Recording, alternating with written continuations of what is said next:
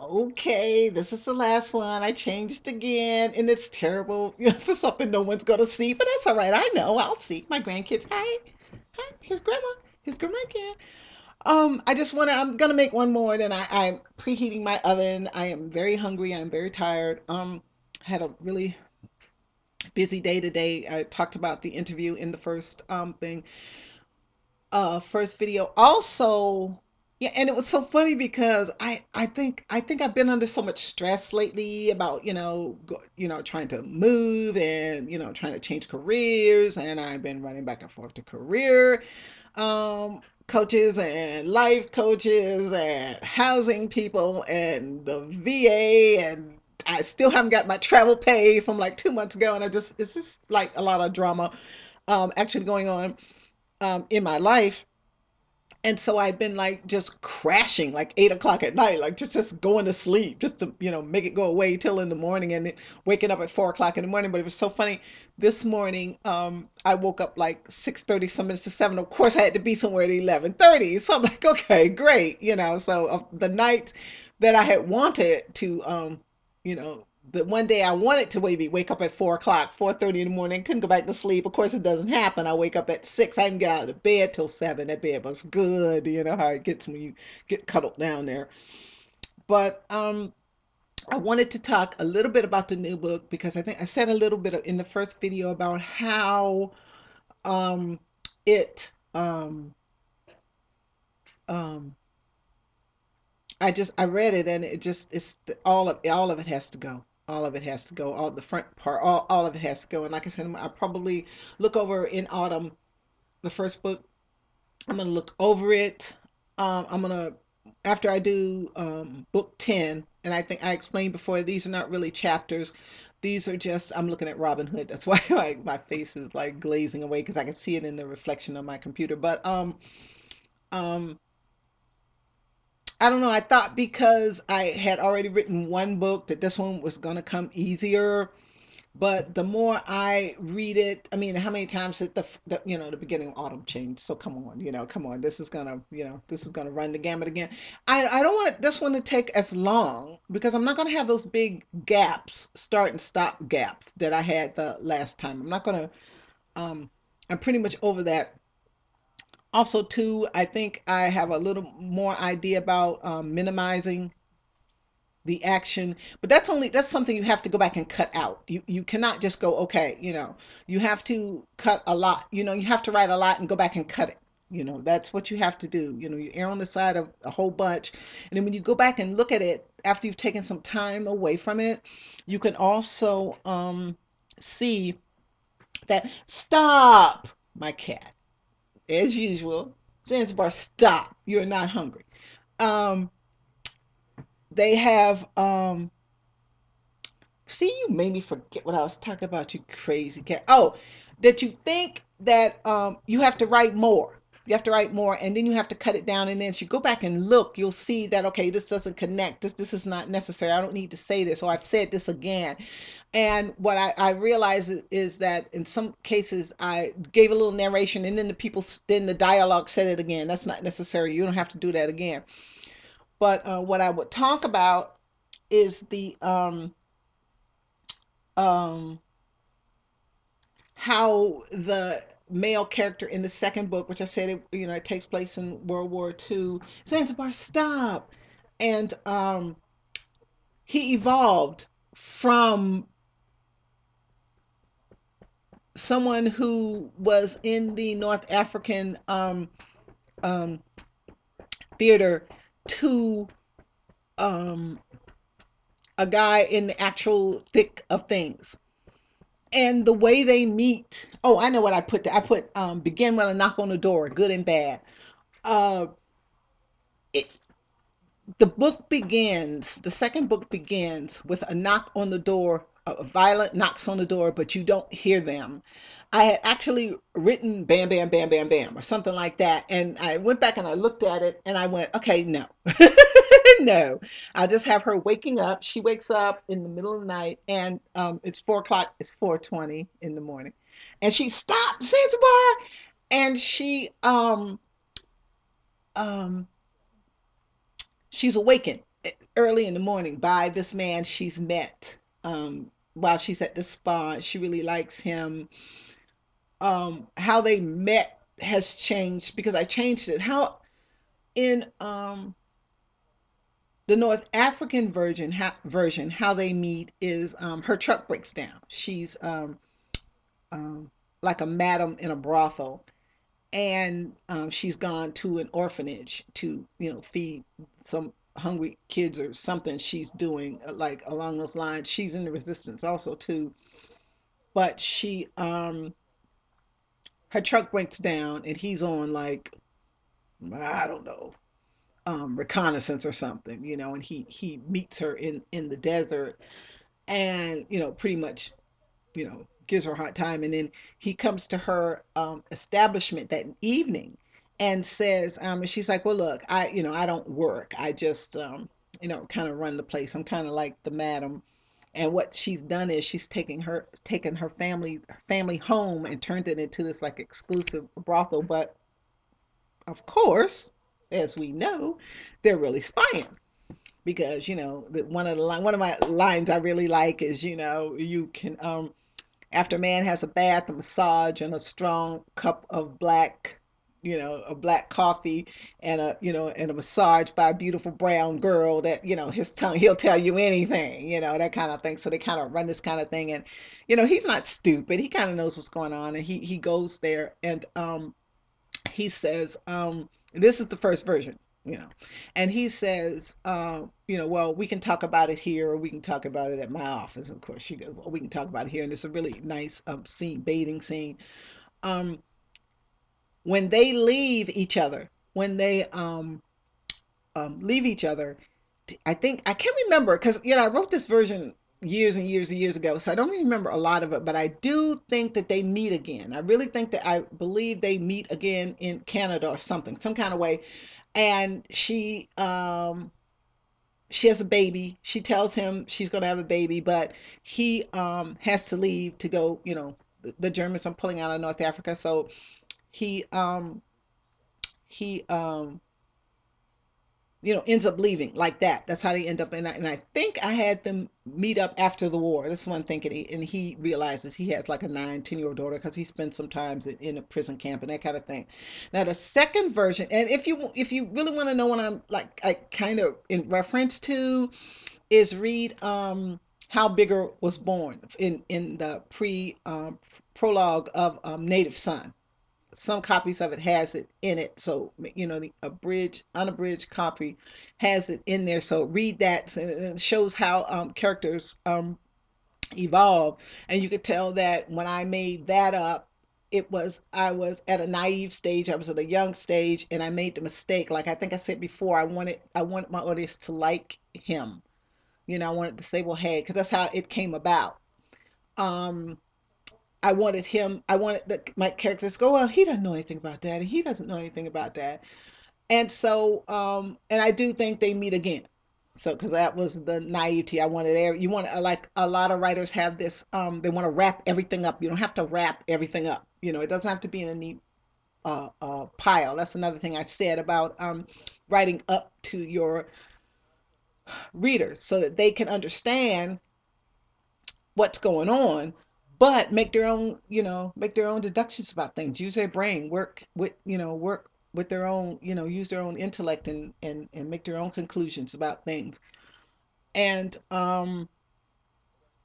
the second version of him, I guess, I think I said before, he was like a playboy and he gets stationed in, Paris because of nepotism. And he's and how they meet, he because I kind of like how they met, but okay, well, let me explain first. So how they meet is that he sets it up that these two, he sees her coming towards the club. He's looked at her, he's been watching her, and she comes oh, and also the reason why I had them in North Africa was that that was the only vehicle I could think of that how a German officer would meet a black woman. I didn't know about, cabarets. I didn't know about, well, I knew about the occupation of Paris, but I wasn't sophisticated enough to put that together to make that work.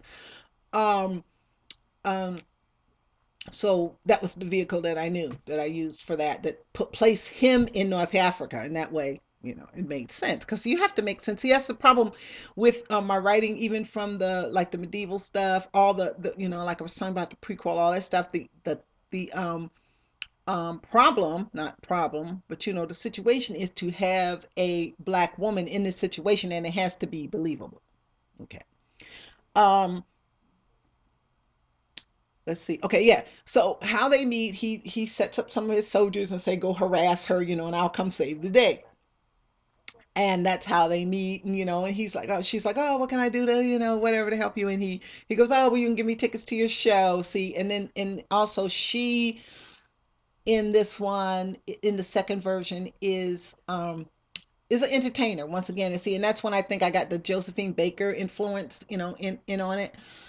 And she